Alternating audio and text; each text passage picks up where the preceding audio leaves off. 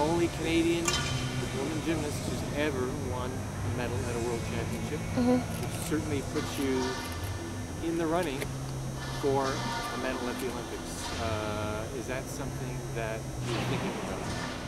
It's always in the back of my head. I mean, how can it not be? But right now I'm just trying, I want to go home and, I mean, we have to kind of calm down a bit because it's been such a crazy year, but at the same time, keep the intensity up, and like the Olympics are only 2 months away. So I just want to go home and train and work on my consistency because I have excellent training all the time. It's just, I didn't always perform it like I train it as like this week. So I mean, I want to work on my consistency and just, I want to know that when I get to Beijing, I did everything I could to be the best I can be at that particular moment. So now in Beijing, you'll be looking at focusing on assuming on your two best bars and beam and bars. Yeah.